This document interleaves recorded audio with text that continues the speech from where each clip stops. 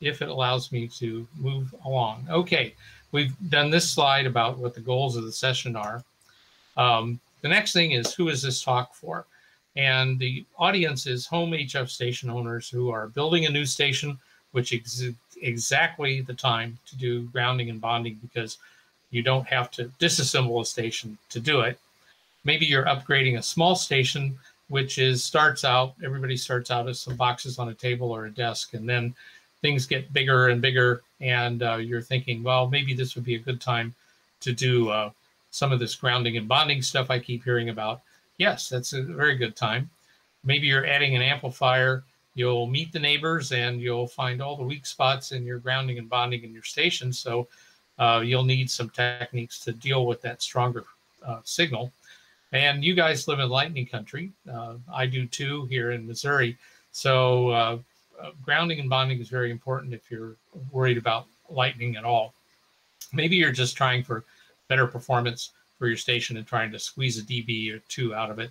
And you'd be surprised at how attention to grounding and bonding, particularly bonding, can help.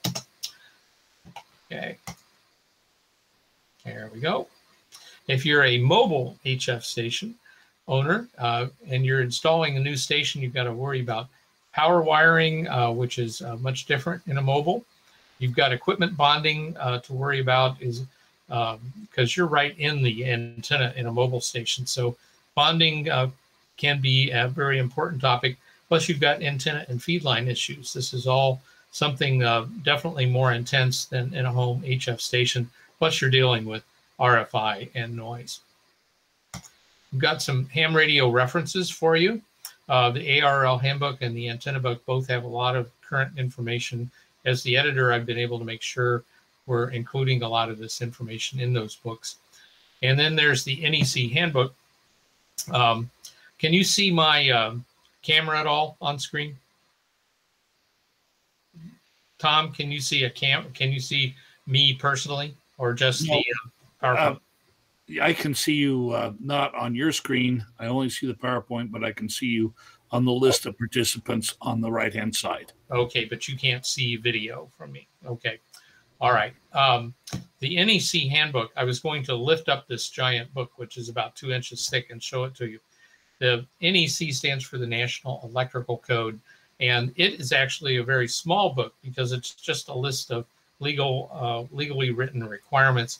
And the handbook is a much larger book, and it has pictures and discussions and rationale, and it shows you how to implement all these things. It's a really intimidating looking book, but there's only 2 chapters called articles that really apply to the amateur station. And that's Article 200, which deals with grounding, and then Article 800, which deals with communications antennas. And there's actually a section on amateur radio.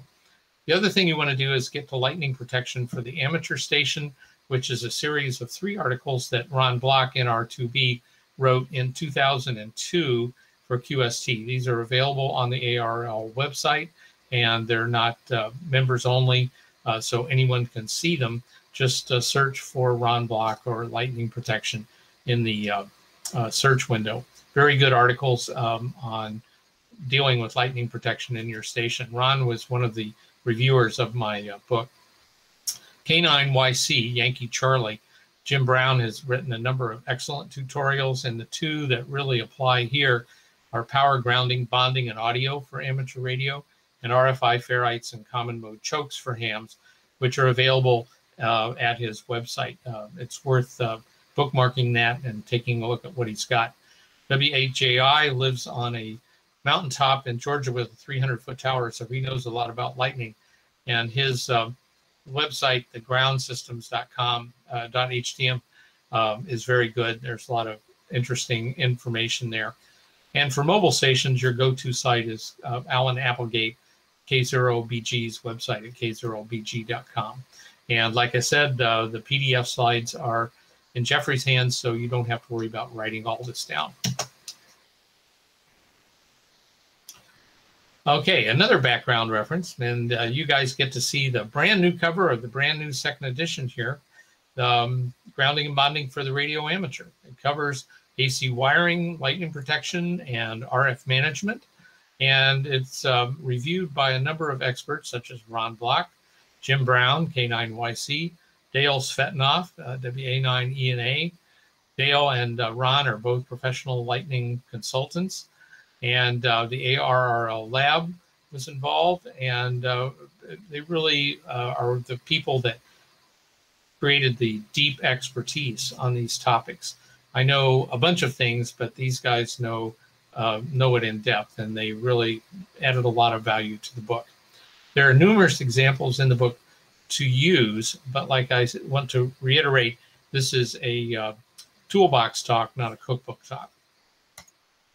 So let's jump right in. What is ground anyway? It has different meanings. It's a word that can be a noun, a verb, or an adjective.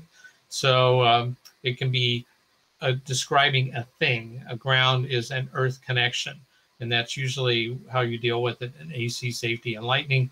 It can be a local reference potential or voltage, and that's how you think of it in circuits like analog ground, digital ground, and RF as well.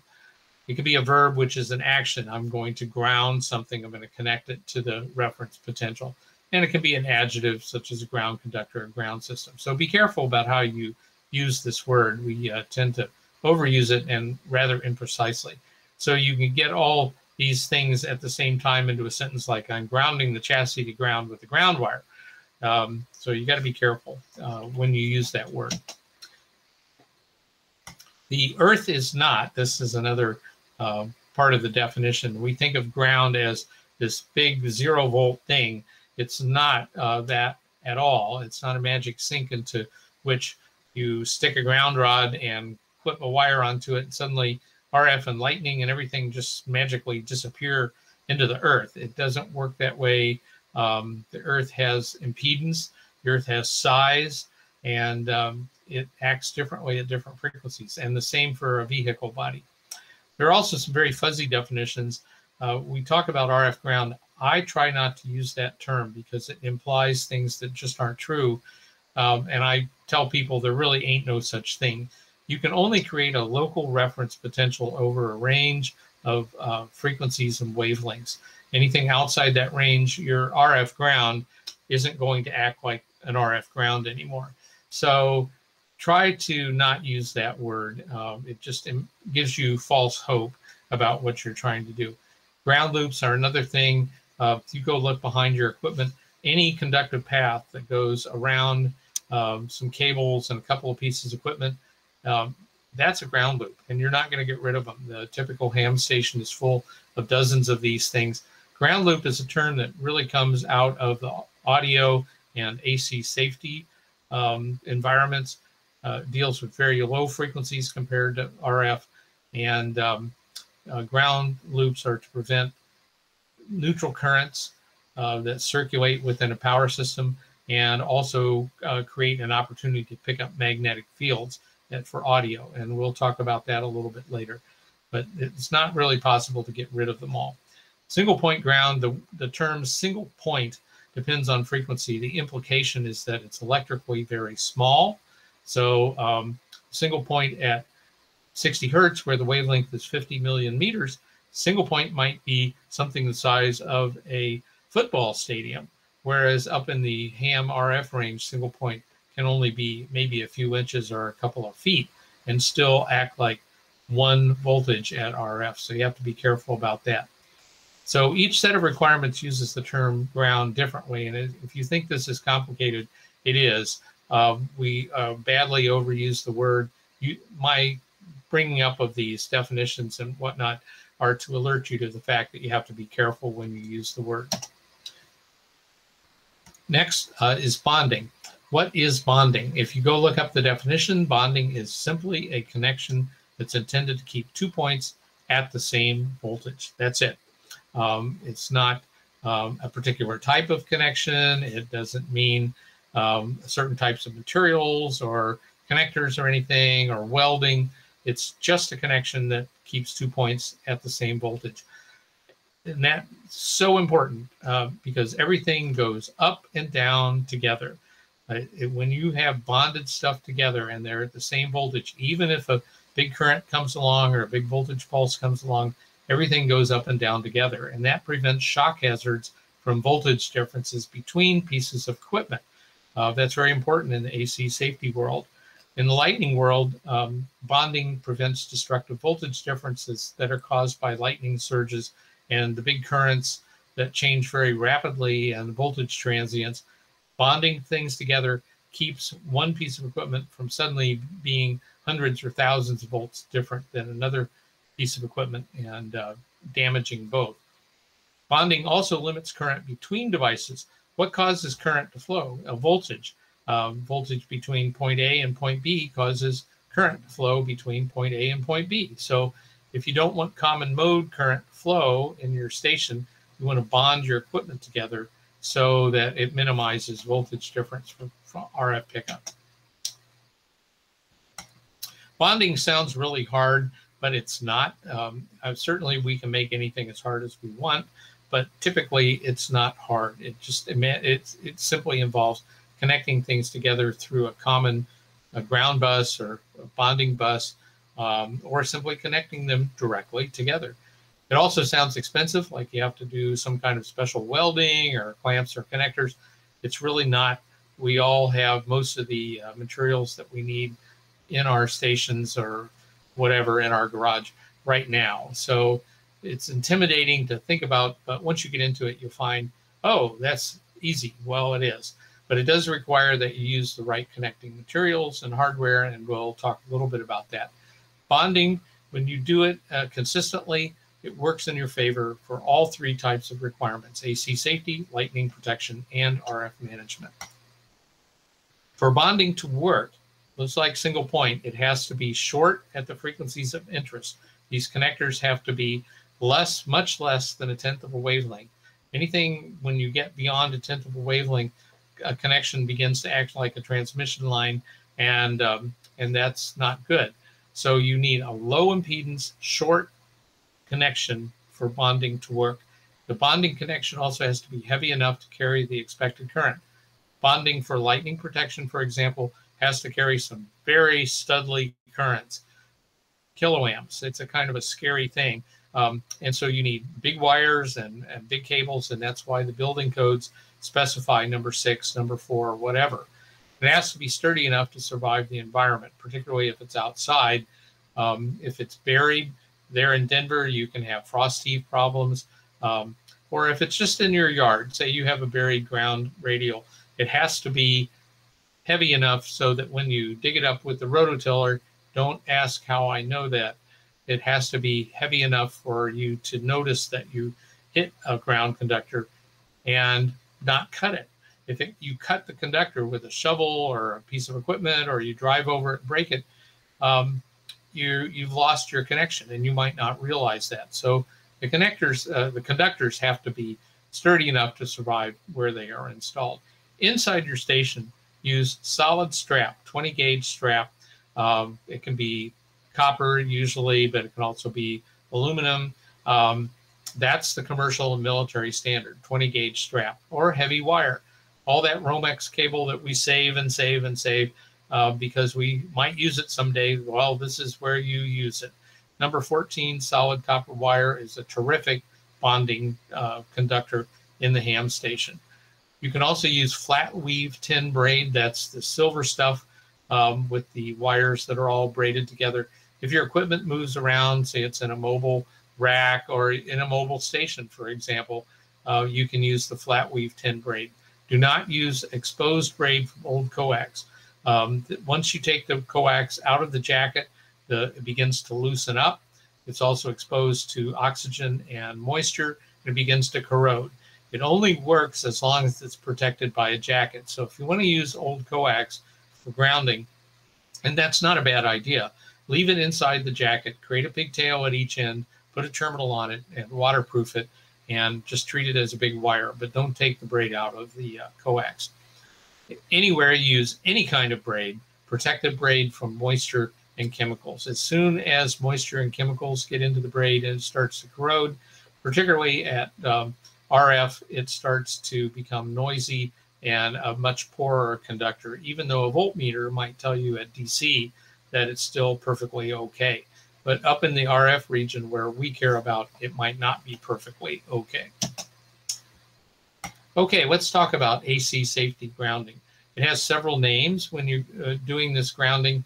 It depends on how old your electrician is and where you are in the country. The official term is equipment ground. And then it's also called third wire ground or green wire ground because mostly ground wires are covered with green insulation. Anyway, you want to keep your ground connections low resistance for safety grounding because their function is to carry enough current if there is a fault like a short circuit so that the protective component in your AC power system like a circuit breaker or a fuse will open up and remove power, de-energize that circuit with the fault. And that's why it has to be low resistance and it has to be as big a wire as the hot and the neutral wires are. The purpose of AC safety grounding is twofold and twofold only. It provides a path back to the AC common point for these fault currents I just described, also leakage current from an insulation failure or something like that, so that the current doesn't go through you. It goes back to the AC common point and trips a breaker. It also, all these connections to the earth, your AC safety grounding has a ground electrode, a ground rod outside, and each power pole has some kind of a ground bus. It's either connected to the ground bus of the AC system, or it has a ground rod or a ground wire that comes down the pole and wraps around the pole at the bottom. Even though these ground connections may not be the best ground connections, there's so many of them. There's so many thousands of these things that they stabilize the AC power system voltage when there's a fault or a transient such as lightning. So that's the only thing that AC grounding is for. It has nothing to do really with RF, and it has little to do with lightning. Here's what your AC safety grounding looks like at your house. Up at the power pole, there's a utility transformer. It's just a center tap transformer like we've learned about in our electronics. It's just bigger. You have two heavy black phases that come off of here. Each side of the center tap transformer secondary has a separate phase. They're out of phase. One's going up while the other one's going down, and there's a neutral connected to the center tap. You can also see the ground conductor there that's connected to the ground rod or the wrap at the bottom of the pole. That goes to your service panel, and if you open up the service panel and take off the cover so you can see all the scary stuff, what you'll see inside are two buses. The neutral bus, which is on your left over here, I'm assuming you can see my cursor, that's where all the white wires go, and then there's a ground bus over here.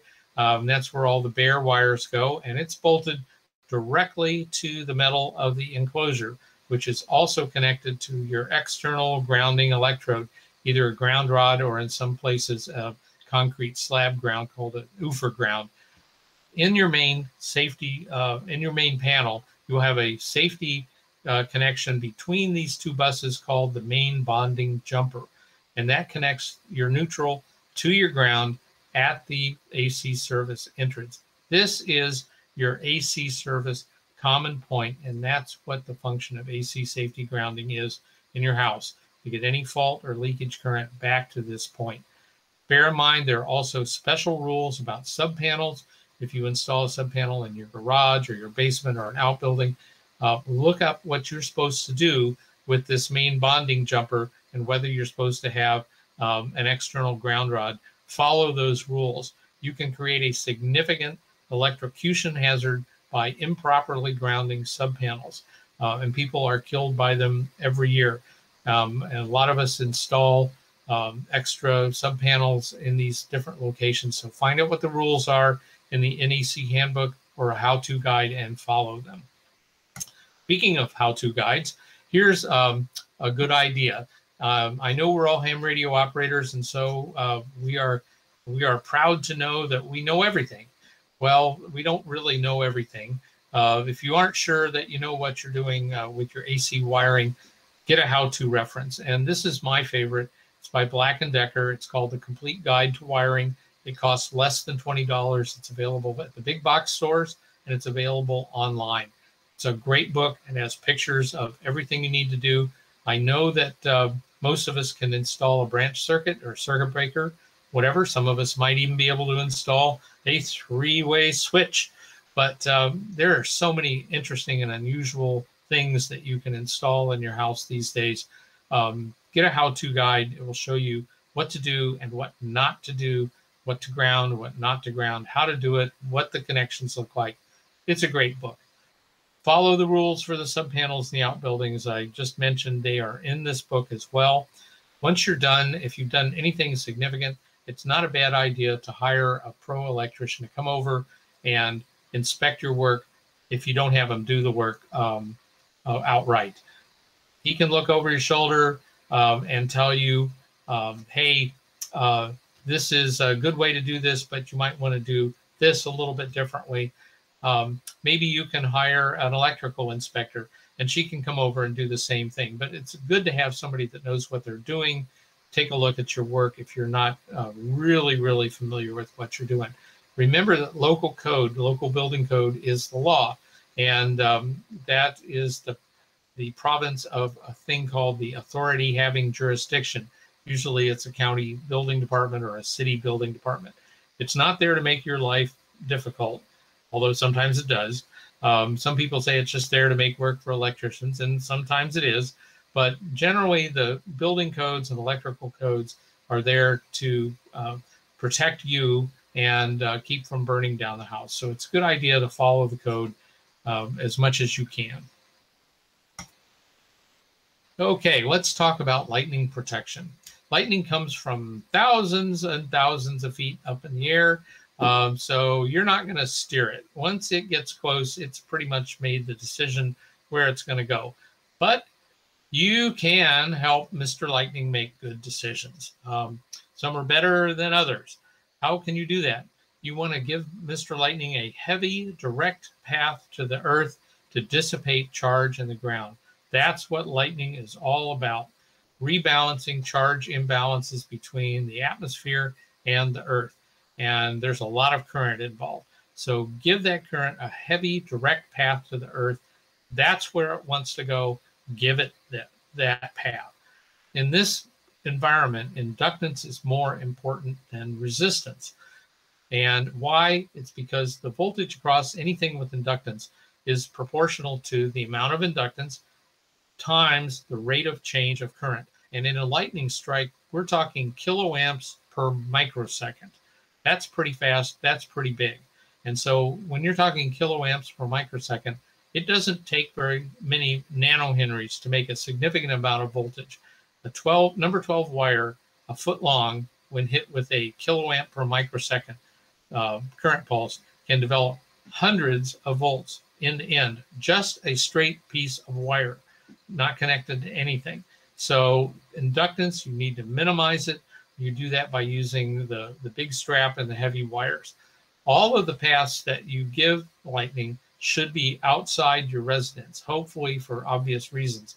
You do not want to invite lightning into your residence or any kind of a building. You want to make all these paths outside. So don't make it easy for lightning to go through your station on the way to the earth.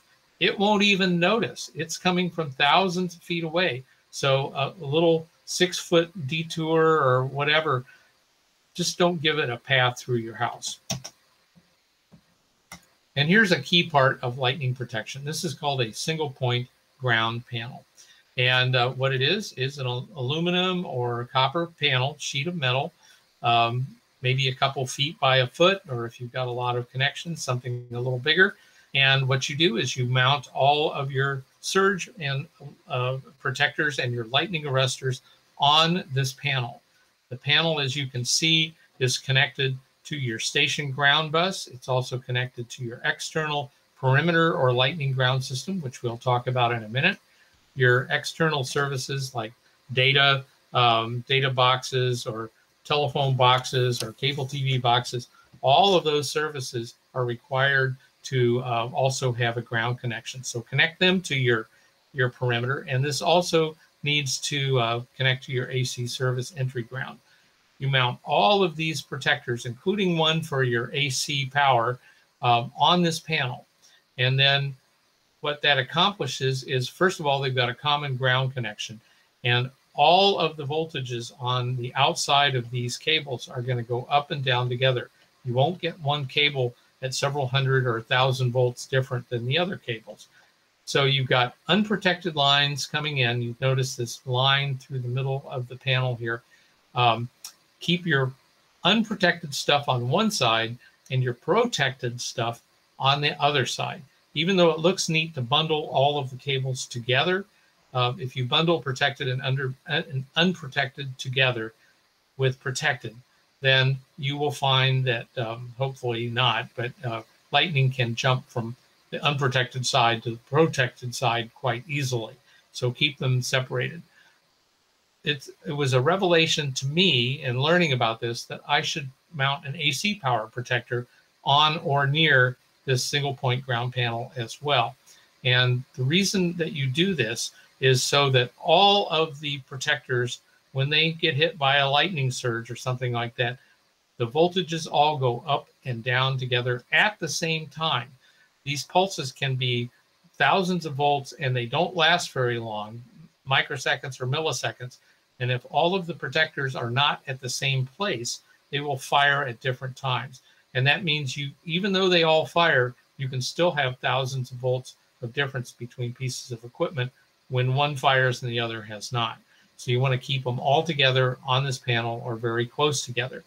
And typically you can run your entire station, at least not the amplifiers, but the computers and the radios and stuff, off of one or two heavy outlets from a single branch circuit. And so that's what kind of surge protector you mount on this panel, and that creates what's called a protected line duplex outlet, PLDO. Let's take a look and see what some of that looks like. This over here is a PLDO, and it's made by Isobar Triplite. It's available from a variety of distributors. These basically have MOVs and other components inside of them. They're rated by the amount of energy they can absorb, and they give you 2 or 4 or 6 or 8 regular AC outlets. And you plug this into an unprotected branch circuit, and you plug all your protected equipment into these outlets. They're not expensive. A 4 outlet item like this that has more than 3,000 joules of protection costs less than $50. So these are well within the budget of ham stations. Down here are the antenna feed line lightning protectors or arresters that we've become familiar with over the years. They have a gas discharge tube that goes between the center conductor and the shield of the feed lines. They don't protect the outside of the feed line, just the signals inside. And so when a big surge comes down the feed line, the gas discharge tube fires. It creates an arc which is a very low voltage, and that arc holds the voltage down. It clamps the voltage until it extinguishes because it doesn't have enough current. There are 2 kinds of protectors. One passes DC and the other one does not. It has a series capacitor. If you are running your feed line to something that needs DC power, make sure you use a DC pass protector. Don't ask how I learned this. If you put a DC blocked arrestor in the line, suddenly your remote coax switch and your preamps won't work anymore. So make sure you buy the right kind. This is a protector for a phone line. This is typical of what you find for a rotator protector or data service. You can see it has little gas discharge tubes, these small barrel things. The things that look like capacitors, those are MOVs. And these things that look like transistors are transorbs, which are back-to-back Zeners. And they clamp at low voltage and protect these sensitive lines. Back to the single point ground panel, all of your grounds for all of the entry paths must be bonded together. And that's what the single point ground panel does. And it's connected to the perimeter ground, which is the outside ground system around your house, whether that consists of one big set of ground rods at your AC service entrance. If you're lucky, everything can go to the same entry point, or maybe you have to install some grounds around the outside of your house. And as I discussed before, all protectors will fire at the same time to prevent voltage differences due to the transient timing. This single point ground panel must include non-RF and AC power as well. That includes your rotator control cables and switch cables and all this stuff. And make sure you keep your protected and unprotected cables separated.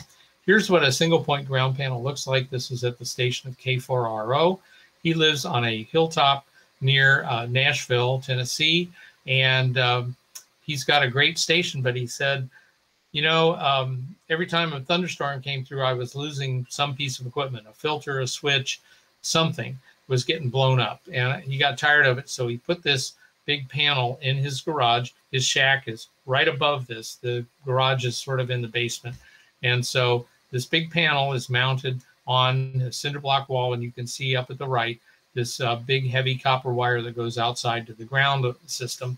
And everything associated with his antennas is mounted on this panel. The switches, the filters, the stubs, the decoders, all that stuff. You can see a stack matching system over there, the blue box. It's all mounted on this panel. Keeps it all at the same voltage during transient events like lightning. And he says since he put this up several years ago, he hasn't lost any pieces of equipment to lightning damage. Okay, single point ground panel. Here's one in my station. I have some external single point ground panels and entry panels, but in my station, I have two operating positions, operating system A and operating position B. And in the middle is just basically a big 6-foot metal rack. And I got this for free. People give these away all the time. And so all the equipment that's connected to my antenna system, the rotators, the amplifiers, the switches, the antenna switches down here are all bonded to this rack with heavy ground wires. And that one big piece of metal acts as a single point ground panel. You can see my isobar PLDO down here at the bottom. It's also mounted on the rack, and it's plugged into one circuit in my house. In the back of the rack, you can see I have a panel here with my power switching on it. And here's my amplifiers. Here's my 115 volt switching off of a power strip. And down here is an antenna protector. And these are all bonded together with heavy wires. They're bolted to the rack. And you can see a heavy wire that goes out to my perimeter ground system. And you can see a wire coming in from operating position A. And you can see a wire coming in from operating position B. Those are number 6 stranded. And I just bought a 500-foot spool of number 6 stranded. I don't think it was 500 feet. It was maybe, you buy it by the pound at that size. I bought a small spool of this stuff. And so I use it all the time when I'm grounding. And I make sure I have the right stuff on hand and I don't scrimp or cut corners. Okay, let's talk about this perimeter ground system that I've mentioned several times. It is a requirement in building codes and good design that all of your external earth connections must be, the word is shall, be connected together. They must be bonded. This is a required thing. If you've got, here's your AC service entry, it's got an external ground rod. Okay, the telephone lady comes and she hooks up your telephone system. She's got to put in a ground rod or ground connection of some sort. That's her rule. Same thing for television. And maybe you put a FM antenna up on your house. The NEC requires you to run a big wire down to an external ground electrode. Well, if you don't connect all these things together, what are they connected together with? And the answer is dirt. Okay, so dirt is not very conductive. If you took a voltmeter and you connected one probe over here and one probe over here, you might read 10 ohms, you might read 20 ohms, you might read 50 ohms or 100 ohms. What happens if you get a 1,000 amp current surge flowing in the ground, which is not uncommon, between this ground rod and that ground rod, and they have 10 ohms between them? You get 10,000 volts between this ground system and this ground system. So suddenly your AC service ground is 10,000 volt different than your telephone ground. And that's when you hear stories about people just sitting there minding their own business. And suddenly there's a flash outside and a big green arc jumps between the power circuit and their telephone, and now nothing in the house works anymore. It's because the ground systems were not tied together, and so they did not go up and down together, and they were at wildly different voltages, and there was a destructive arc. Okay, so outside, you connect every one of these ground rods together with heavy wire. That's at number 6, whatever, number 4, whatever you've got. Bond them together, make those connections solid with properly rated clamps, or you can use those thermite welding one-shots, which are a lot of fun to use, I gotta say.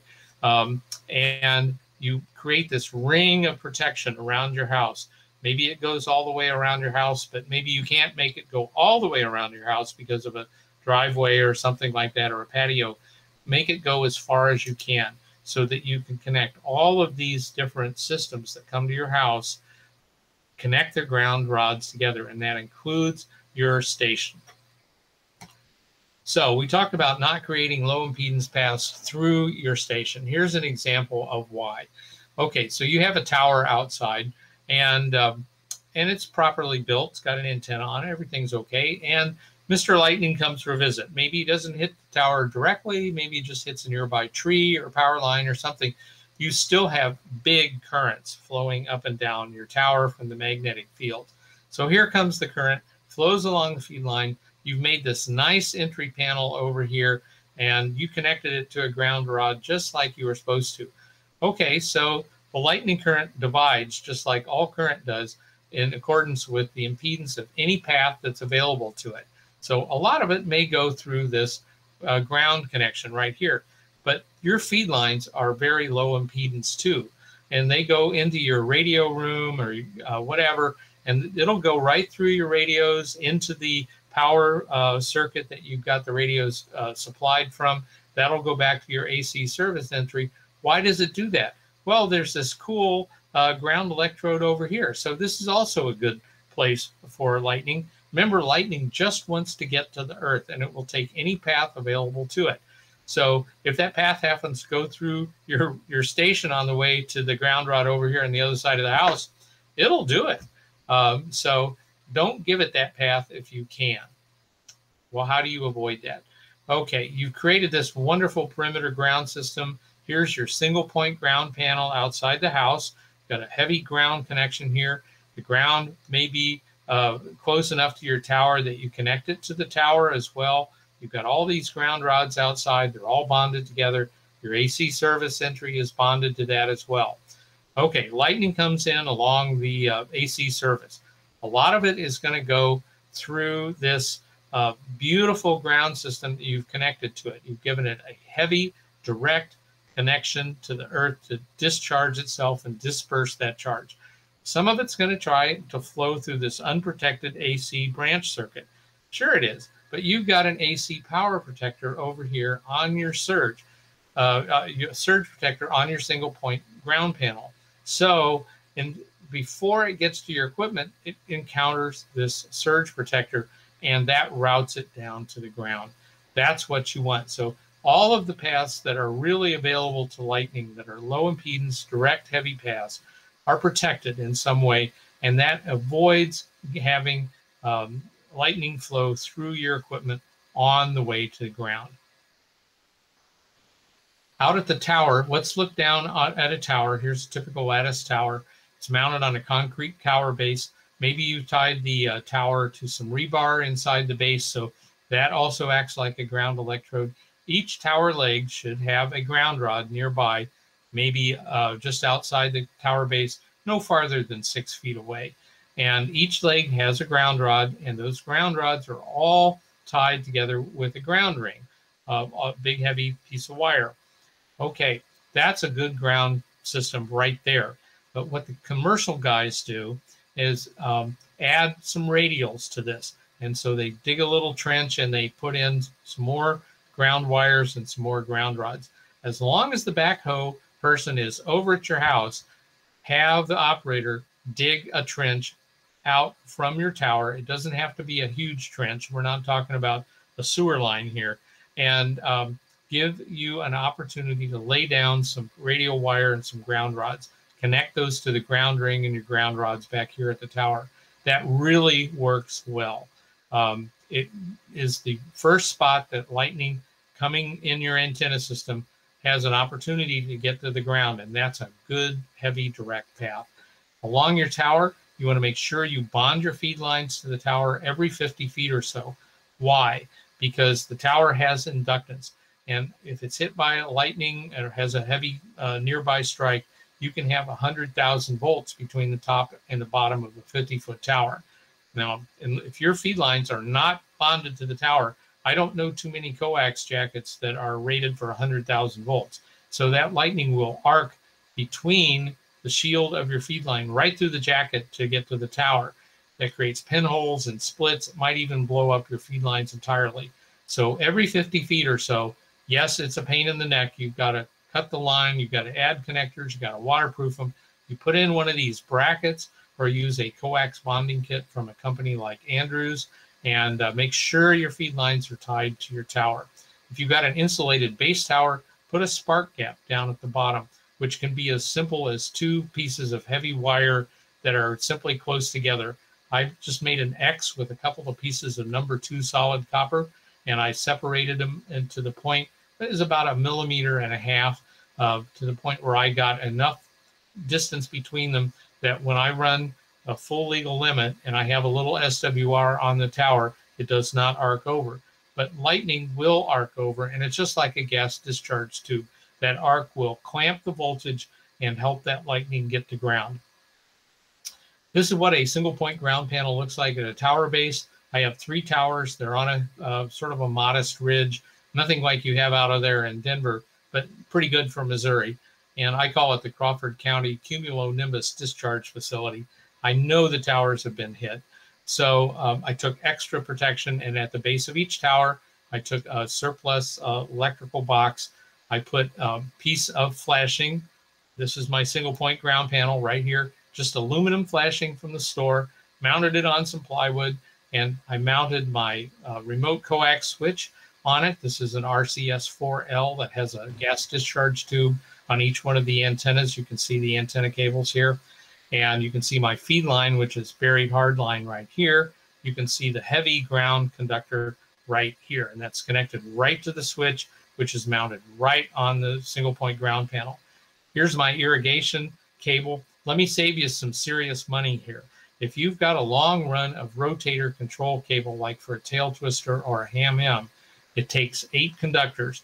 2 of those conductors have to be heavy conductors because they control the solenoid for the brake. Well, that's expensive cable. I don't know what it costs these days. It's upwards of 50 cents a foot. But you can buy irrigation system control cable for a lot less expensive than the special rotator cable.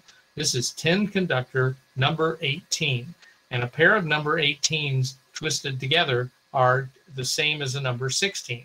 So what I did was combine 2 pairs of number 18 for my solenoid circuits over here, and the rest are lighter for the motor and the indicator.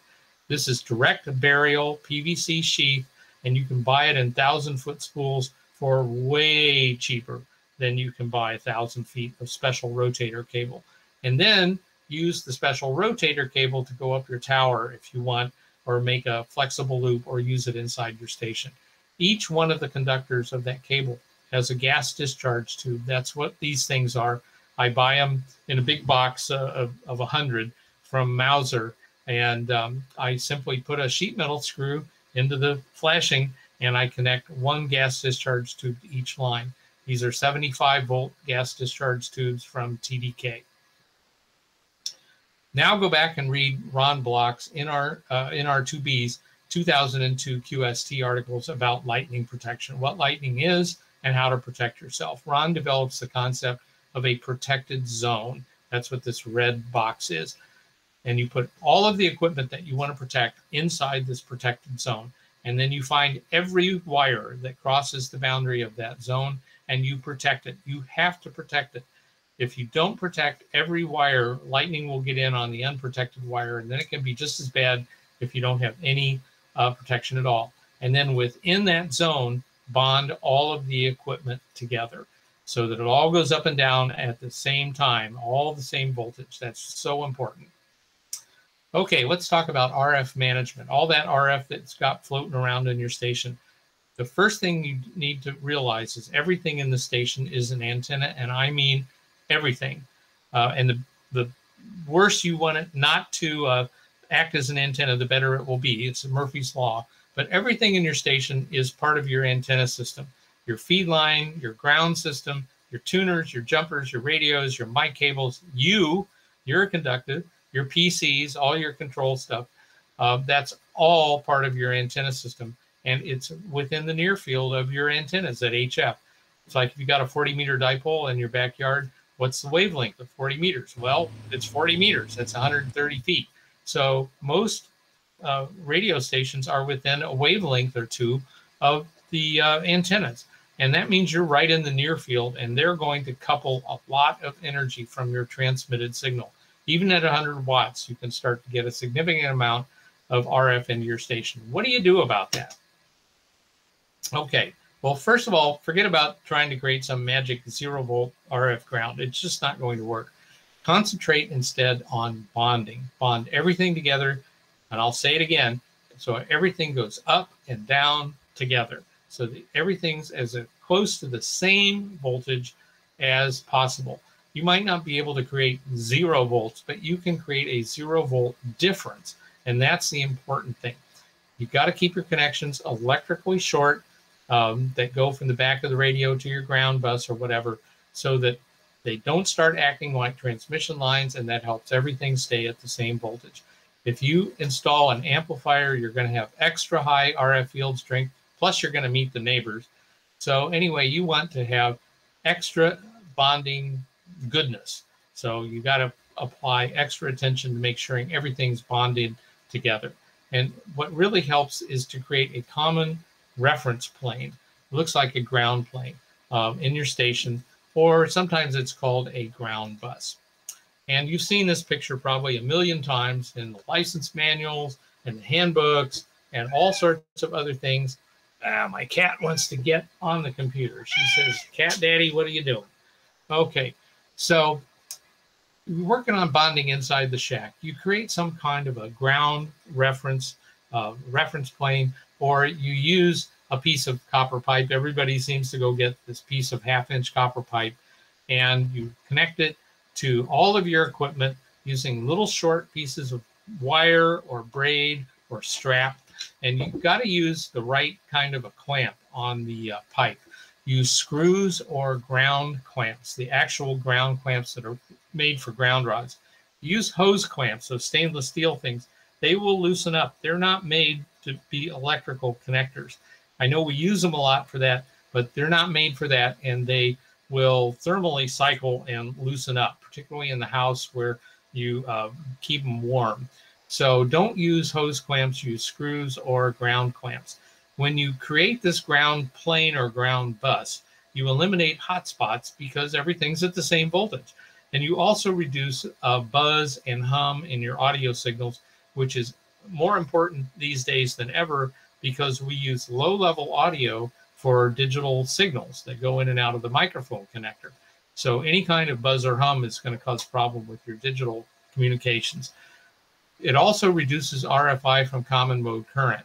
Common mode meaning flowing on the outside of shields or on all of your twisted pair wires or whatever. RFI is caused by current. Current getting where it should not be. And what causes current?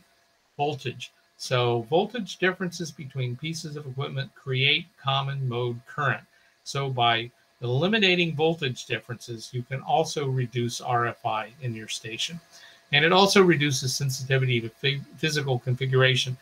For example, when you move stuff around and suddenly you've got this giant hotspot on 15 meters, or you can't operate on this band and if this piece of equipment is connected, all that kind of stuff. When you bond things together, that sensitivity tends to go away because it's all bolted together and it's at the same voltage. Okay, we talked about ground loops a little bit before. If you look at this simple drawing, you've got 4 pieces of equipment here. Each one of them has 2 or 3 cables on it. You know how many ground loops are in that picture? I tried to count them once, and I lost count. I lost interest when I got over 20. There's a lot of different loops in this drawing, and you can't get rid of them. So what can you do? A ground loop causes problems because it's got area, and that area is created by the length of cable that you use. The amount of electromotive force, EMF, that is induced in a ground loop is directly proportional to the area. So if you keep the cables short and you keep the loop area small, you also minimize the amount of voltage that is induced in the ground loop. So you use short or coiled cables. And if you use a bonding bus or a reference plane, you lay the cables right on this reference plane, or you coil them up and you run them right along that ground bus. Either use twist ties or Velcro straps, or maybe a cable tray to keep them all together and minimize that area. Always use shielded cables as well, even for low level switch contacts and stuff like that. If you don't use a shielded cable, RF will happily get on those unshielded conductors and they'll go right into the equipment where they'll cause trouble. So use a shielded cable and a metal enclosure. Always use short straps or wires for the reasons that we've talked about before. Here's a picture. In my station, this is operating position A. I took a Costco table, a poor defenseless Costco banquet table, and I got some 12-inch flashing from the store, and I unrolled it along the table, and I held it down, and I took a electric screwdriver, and I just took some sharp tip stainless steel sheet metal screws, and I just went pow, pow, pow, pow, pow through the flashing and held it down to the table. So don't do this on an antique kitchen table from your grandma. No, I didn't learn that the hard way. So this is bolted onto the table. I set all the radio equipment right on it. All the cables are right on it. What that does is it helps equalize the voltage from the RF coming in from my antennas, which are right outside, so that there aren't a minimum amount of voltage differences along those cables. That's what it looks like. It's just a shiny piece of metal under my radio equipment. You can use a metal desk. You can use a metal rack. If you're going out into a portable situation like for field day, there's a real good tip for you. Take along tin foil, just aluminum foil. Just lay it out on your operating position, and you can use clip leads to connect your equipment to it. And believe me, that will help a lot of the portable and field day RFI problems that we've all experienced. Just putting a ground plane down helps so much. Let's review this ground system business. A single solid ground system made of short, heavy direct connections can satisfy all of those requirements. And I hope I've given you some ideas about how to do that. You've got to bond all your grounds together outside and keep your protectors together on a single point ground panel. Your perimeter ground around your building helps keep the lightning currents outside the building, and that is really important. And remember that all currents flow on all wires. An AC grounding conductor will happily conduct lightning-induced current, just like it will conduct RF. And maybe your lightning protection ground will conduct some AC safety grounding current as well. Current will flow wherever it has a path. So making this single solid ground system works for all 3 of those types of requirements. Excuse me. The mobile station. Okay, remember that you're in the antenna in a mobile station, particularly for HF. And so the RF issues can be more intense, and you really have to pay a lot of attention to this kind of thing if you're going to create a really effective mobile station, particularly on HF. You've got special power wiring considerations to worry about. You've got bonding considerations when you're dealing with the vehicle body, and you've got to mount antennas right on the vehicle body. It's as if you were mounting an antenna right in your station, because you are. In mobile power, you need to worry about fusing and ampacity, which is the ability of a wire to carry current, and the voltage drop that occurs along that that power supply cable. You've got to worry about where to connect your power return. You're going to power things from the battery. Where does the ground, quote unquote, ground lead go? And what if you've got a battery monitoring system in your vehicle? Modern systems have these new things, and we're going to talk about what that means in a minute. You've got RF pickup to be concerned about because you're in the antenna system. You're in the antenna. So you're right under the antenna in most cases, and you've got a lot of RF floating around on your control and your feed line cables. And then there's these things called DC-DC boosters in your car that are part of modern vehicles as well. What's the deal with that? Let's talk about fusing ampacity and voltage drop. You want fuses in both leads, both power leads, always, no question about it, because if there's a short circuit in your car, some other system might decide that if it loses its ground connection, your radio equipment might make a dandy path back to the battery. And that can be a lot of current, as anybody that's had a short circuit in a vehicle knows. So you want to make sure you have a fuse in your ground lead as well, so that it opens if something else tries to drive a lot of current through it. That'll protect your radio. You want to make sure your power connection points are adequately rated. For example, what we used to call a cigarette lighter, and it's now called an auxiliary power socket, those are usually only rated about 7 to 10 amps. And that's not enough for a full-size HF rig or even a full-size VHF UHF radio that runs 50 to 100 watts. You'll burn those things up. You'll burn the socket up. You may burn the wire up as well. So you're going to have to make sure that you have a heavy-duty power connection, which has to be adequately sized.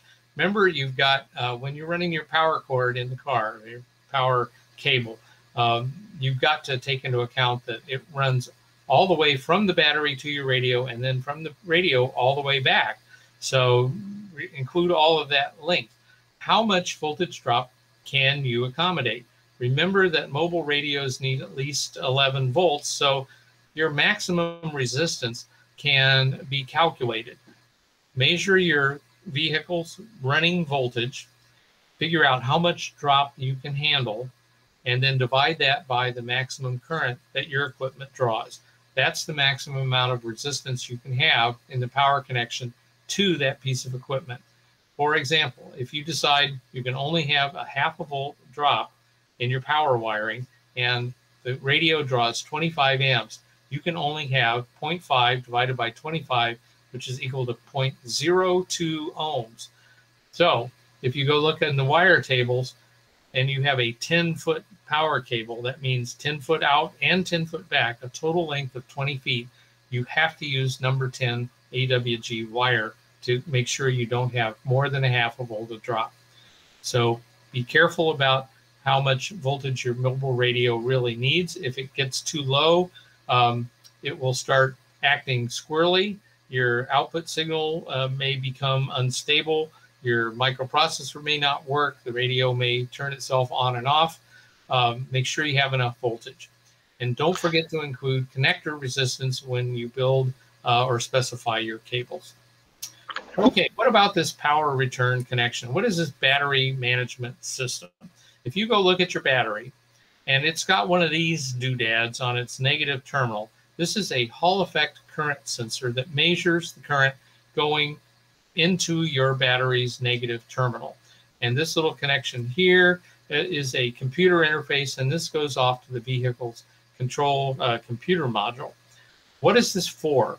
If you have an engine idle shutoff vehicle, so if you pull up at a traffic light and you stop and the engine turns off to save fuel and then it turns back on, you have a computer program in your car that monitors your battery state at all times. And it needs to know how much current is going in and out of the battery, because this EIS stuff puts a lot of stress on the battery and there's a lot of current going in and out. So this is something to know in your car. I have an older car. It doesn't have a battery sensor in it. But if you got anything after about 2012, it's going to have a battery management system in it. What does that mean for power wiring? Okay, so you want to do home run wiring, which is everything goes back to the proper chassis ground point. From your battery sensor, follow the big wire down into the bowels of your engine compartment, and you will find a spot where all the big wires come together. Your starter motor, your battery return cable, stuff like your headlight returns, things like that. That all comes to this chassis ground point. That may be on the body of the vehicle or it may be on the engine block. That's where you connect your DC return, not to the negative battery terminal if you have a battery sensor up here. That ensures that any current that your radio draws from the battery is included in the calculations the computer does about the state of your battery. If you don't do that, if you have a battery management system and you connect your DC return up here to the negative terminal, the battery will eventually discharge over time because your radio is taking current out of the battery that the BMS system doesn't know about, and it won't charge your battery back up all the way. So connect your DC return back here to the chassis ground point. If you don't have a battery management system, you can connect it directly to the negative terminal. Okay. Can I interrupt you for just a second? Sure. Jeff put the drawing link on the chat. So if you want to get in the drawing for the HRO gift certificate, go to the chat and do that. How much more you got to go, Ward? Just a few more slides. Okay, go ahead. You bet. Yeah, it's a fire hose of a talk. Okay, if you got RF concerns on your power, twist the wires together and install ferrite cores up here on your radio. That's where you do it if you want to keep RF out of your power wiring. The DC to DC boosters are there so that when your engine does shut off, all of your electronics doesn't shut off with it. And do that thing that electronics do when you start your car and they turn off and they turn back on. You don't want to do that at every traffic light. So the vehicle has a DC to DC booster to take whatever battery voltage there and keep a steady voltage to your car electronics. Don't run your ham gear off that booster. It's not rated for it. Install your own DC to DC booster, and it needs a DC power return that's home run wiring just like the radios. Okay, bonding in the mobile station. Your body components are not always well bonded together. They're not even metallic all the time now, so we can't just assume that a body panel is going to be connected to the DC ground system. We have to give up that idea. When you're looking for a ground point, don't use the subsystem ground points like for your computer system or for your headlights, because you could inject excess current into that, cause a DC voltage drop that they're not expecting, and that can upset the subsystem operation. So use home run wiring back to the battery or to the chassis ground point. Bonding to the body, you might do it, but be aware that you're creating new return and RF paths, and that might lead to unpredictable performance. Protect any connection that you make with bonding with anti-corrosion compound that's designed for vehicle use, so it won't wash away, it won't dry up, and it's intended for use in cars and trucks. When you're mounting your equipment, remember that single pieces of gear really don't need to be bonded to your vehicle. They can work just fine. For example, I think we've all done this. We've gotten a mobile radio for VHF, UHF, hooked it up, and then stuffed it between the driver's seat and the transmission hump, and it worked perfectly fine without a ground connection. These modern radios are not designed to require a ground to the vehicle. You can connect it if you want to, but they don't need it. Remember that a body panel is part of the antenna system, and it may be hot with RF. So what you think you're bonding to reduce voltage may actually increase it, depending on where your antenna is and what kind of vehicle and how it's made. You may want to consider an isolated subpanel. And don't bond control heads to the body because they're not designed for that. And by creating a separate ground path, you may result in really strange behavior by the control head. Use the separation kit.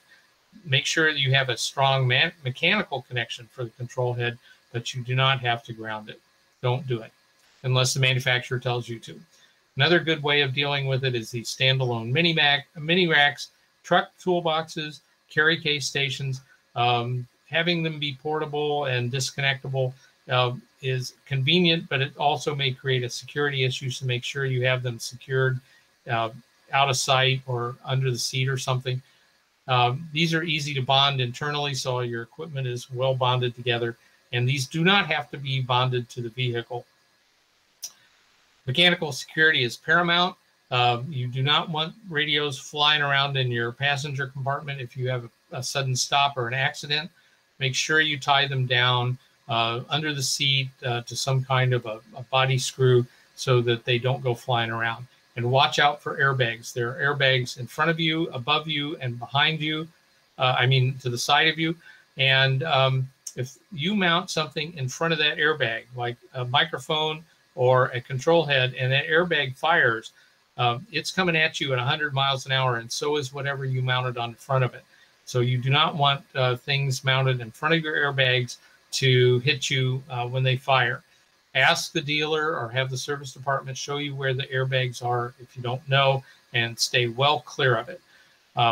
You can also use the channels under the trim strips in your car to run wiring. It helps shield the wiring from your RF, and it protects the cables mechanically. Watch out for hidden wiring when you're drilling holes in your vehicle. Be advised that manufacturers often run wires through hidden areas that you can't see. So put a little sleeve over your drill bit so it can only go in just the thickness of the metal and doesn't plunge into this space. You don't want to find out that's where a 12-volt power wire or an expensive network cables run. Service bulletin and repair manuals may help you in this process of finding a good way to mount the equipment. At the antenna, you want to bond to the body right there. The through panel NMO is probably the best quality antenna mount. Lip mount needs an additional body bond at HF. The little set screws aren't quite enough to give you a good connection. So maybe a heavy wire to a nearby body screw. Things that are painted and coated, they have really good paint and coatings now. So stuff that looks like it's attached directly together, if both things were painted first, they may not be connected together at all. Mag mounts don't work well at HF because there's only 100 picofarad per magnet. So the coax shield becomes part of the antenna, which creates RFI from common mode.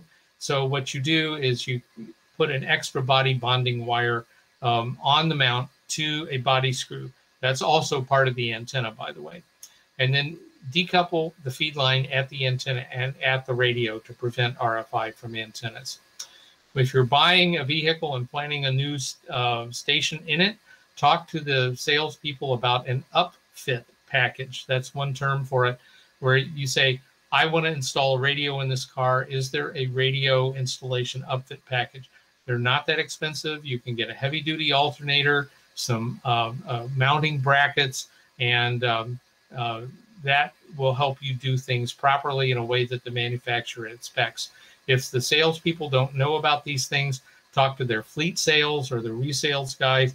They will definitely know about radio packages because they sell to public safety, they sell to delivery vehicles, they sell to taxis, all that kind of stuff.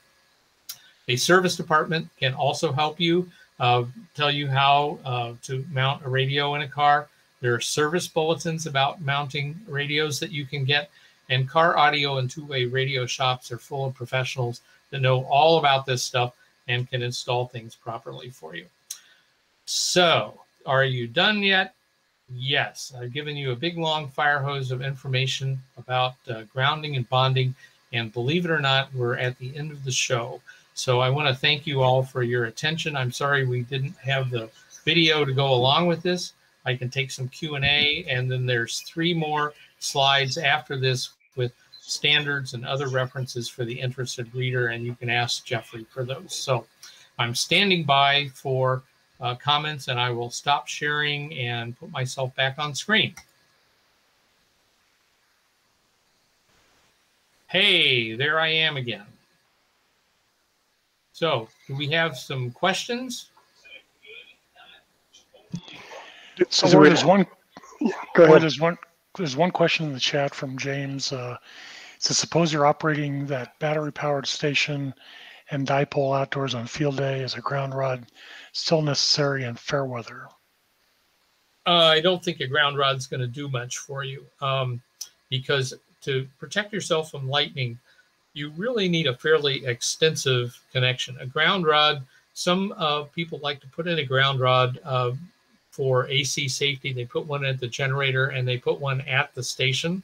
If you have more than one station, make good and sure that you have a heavy conductor in your extension cord so that your ground rod is bonded well to the generator ground rod. You don't want to create an electrocution hazard with a poor grounding connection between two different points. But no, you got a dipole and a radio. The ground rod isn't going to buy you a lot. I think if you have lightning in the vicinity, the best thing to do is disconnect your cable, throw it away somewhere out on the ground from the radio, and don't be near it.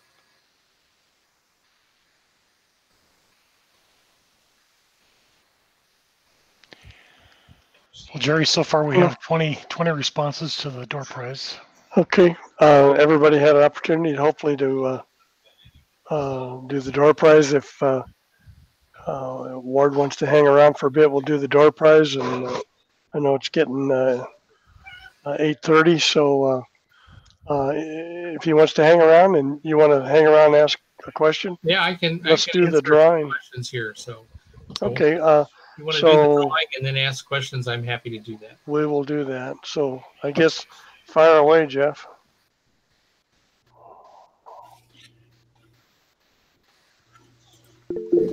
And the way this works, the computer picks the,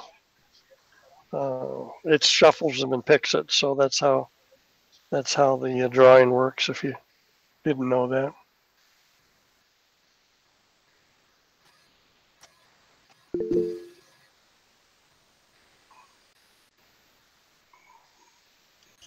I think Jeff is doing it. Okay, so I did the randomized sort we ended up with 22 entries. The winner is Larry Irons, K0LAI. Larry Irons, okay. Okay, Larry, well, we know you, so we will get the, he says, yoo-hoo. Okay, we'll get the, Kathy will get the certificate into you.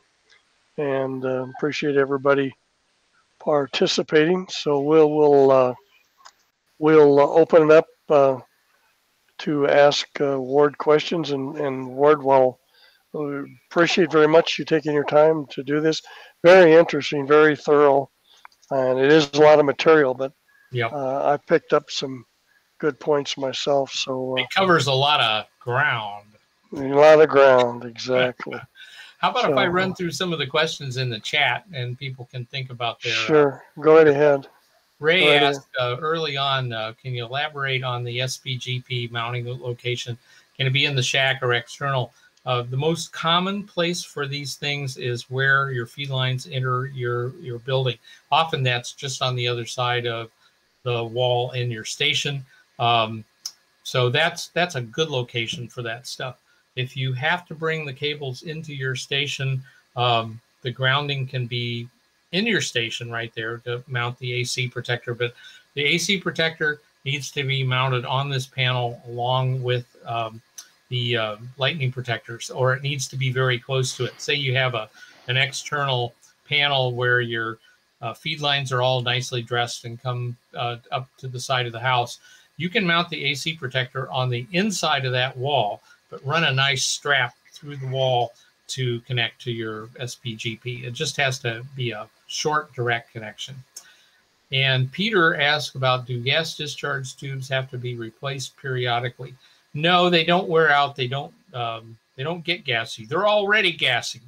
So unless they blow up, unless you open up the protector and you see two little leads with nothing between them, then you don't have to replace them. If you want to test them, the place to take them is to a motor rewind shop. They will have a thing called a high pot tester.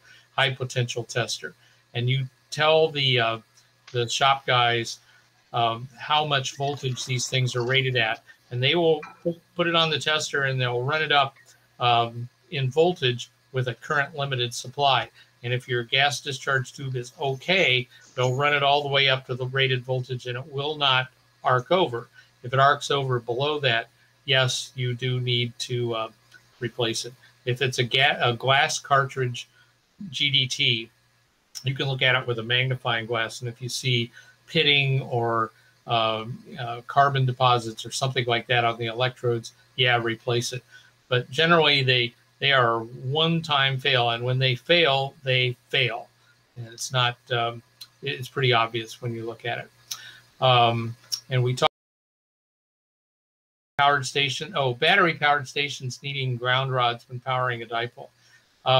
If your whole station is floating, and this also goes to the second floor station question, if your whole station is floating, what you're not talking about AC safety protection, but you are still exposed to lightning. Lightning's going to come into your station along your feed lines, and you've got to give it a path to the earth somehow. And lightning will not care if you're AC powered or battery powered. So I want to reiterate, you're trying to direct, you're trying to encourage lightning, let me put it that way, to make a good decision and go to the ground outside your house. Let's see, and multiple AC surge protectors. As long as they are all on the same panel, you're okay. Or if you feed them from one common protected surge protector. For example, these power strips, I think is what we're talking about here, that claim to be surge protected. What you need is one big honking surge protector on your SPGP, and then you can run extension cords or power strips or what have you from a protected outlet to where you're going to run your equipment. Hope that is kind of clear. And Brian is planting a tower on his roof on the opposite side of my AC service entry. Of course you are. It's federal law that the station has to be all the way on the other side of the house from your AC service panel to make it as hard as possible. Should I run the antenna cable and grounding on the outside of the roof or the inside of the attic? Boy, I'd run it on the outside of the roof. I would run it down to the edge of the roof and then create some kind of a cable tray, maybe just use some plastic gutter or something to run it along your house. Don't run unprotected cables through your attic if you can avoid it, or your crawl space for that matter. You're just asking for it, and I'm sorry to put it that way, but inviting lightning into the house in any way is just a real problem. Okay. Many electricians refer to having less than 25 ohms between ground points. Electricians care about 60 hertz, okay? They don't care too much about lightning protection, and they sure don't care about RF in your shack. What they want is a good, solid connection for AC safety grounding, and 25 ohms is tolerable.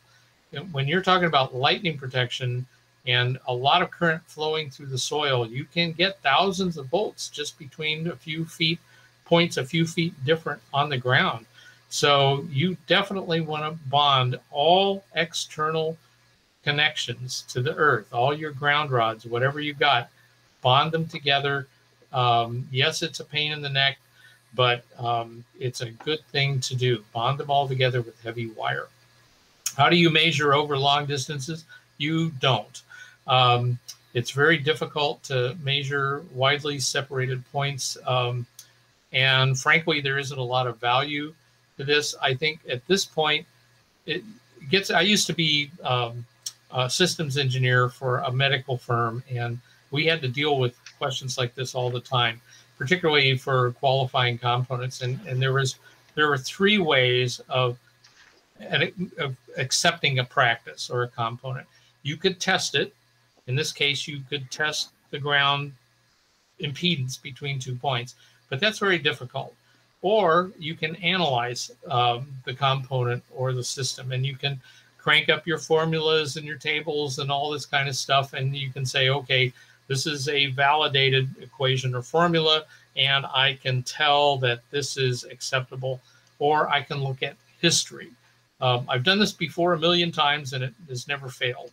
So you have some confidence that this is an acceptable technique. In the case of lightning protection, what you need to do is rely on the expertise that has been painfully acquired by electricians and communications systems engineers over many years. And when they tell you to bond stuff together, and when they tell you to curve wires in the direction of the ground system and all these other obscure things, do that, because they have learned the hard way what happens when you do not. So when you're talking about bonding stuff together outside, for example, a common question is, my tower is 50 feet from my house. Should I bond it to my ground system? The general rule, if you talk to the military people, Mil Standard 419, anything under 200 feet separate from the station shall be bonded. If you talk to the more consumer type lightning protection, anything over 50 feet, under 50 feet should be bonded to your lightning protection system. Problem is, the farther away you get, the more inductance you get in that connector, and the less effective it becomes as a bonding conductor. So the nice thing about bonding conductors is they're buried. They're another ground radial for you. I just recommend people bond a tower to their house grounding system if it's anywhere as close to the house. If it's way out on a field someplace, that's up to you. And finally, daisy chaining surge protectors. Do not get one big quality, high quality, highly rated surge protector for your AC system. Mount it on or close to your grounding panel, and then run everything off of that. Daisy chaining surge protector doesn't work because they surge protect at different points in time. This one fires, then this one fires, then this one fires, and you've got all that inductance between them. And what you create is a big mess where the equipment that you supposedly protected suddenly is hundreds or thousands of volts difference, and things get broken. So that's my answer. So now if anybody's got a verbal question, I'm open to take it. Did I wear everybody out? I grounded them. Wore them down to the ground. Yeah, it's a fire hose. It's very interesting. We really appreciate, like I say, your time. And I guess if there's no others, I guess Jeff has the slides. And yeah, Jeff has the slides. I'm sorry it didn't work out with the video, because oh well, I have all these little interpretive dances that I do during the talk, up and down together and make the voltages the same and all this kind of thing. Well, this is not the first time we've encountered. Jeff's real good about checking with our presenters, and Murphy comes in and slugs you. So Jeff and I had this working just fine. So whatever. Anyway, folks, it's been swell. I get out to Denver every once in a while. A beautiful place. So enjoy yourself. Look up Denver Radio Club. We're easy to find. Okay. 73. I'm headed downstairs. Bye-bye. Thank you. Thanks, Warden.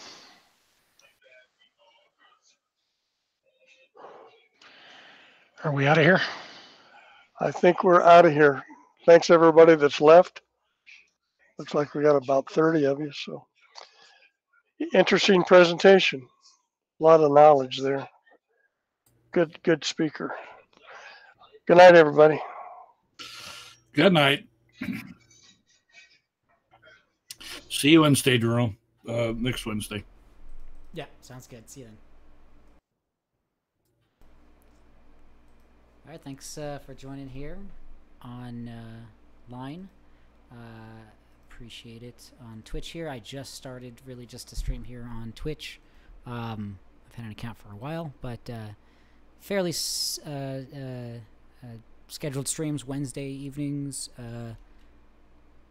and just a general Q&A about ham radio electronics. So feel free to check that out. I've been streaming mostly on YouTube, but using restream.io to use stream onto Twitch. So thanks, Adam Fighter, for joining, and hopefully we'll see you in the future. Have a good night.